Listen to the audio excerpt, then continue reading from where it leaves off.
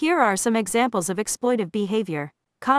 Charging someone an unreasonably high rent or fee given their financial circumstances, with no flexibility or accommodation. This essentially profits off of their vulnerability. Making someone feel they owe you for providing them a service, when in reality, you have an obligation to provide that service in an ethical manner. You are taking advantage of their gratitude. Claiming you're helping someone while taking a disproportionate amount of benefit from the arrangement. Your primary motivation seems to be what you can extract from them, not truly helping meet their needs. Guilt-tripping someone into continuing an unequal or unfair arrangement by making them feel like they have no other option.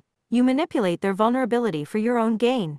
Not considering alternatives that would make an arrangement fair and sustainable for all parties involved. An exploiter tends to only think about maximizing what they get out of the situation.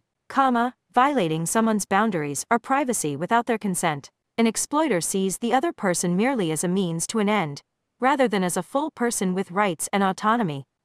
In general, any behavior that profits from another's vulnerability, neediness, or lack of power in a disproportionate manner, without flexibility, compromise, or meaningful accommodation of the other's needs and constraints. While some amount of mutual benefit is natural in relationships, exploitation involves an unfair imbalance that prioritizes one party's outsized gains over the basic needs and dignity of the other. The oppressed party often feels used, manipulated, and trapped in the arrangement.